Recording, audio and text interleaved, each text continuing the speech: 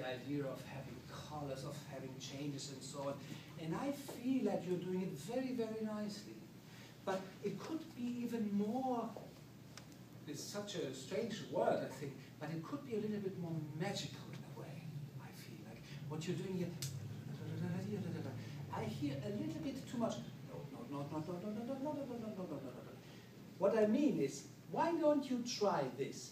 Feel like there is an important note, but after that, don't show me so much what is going on here, but have a little bit of crescendo, meaning, after that note, feel like there's really pianissimo, and then you have like the movement of water here.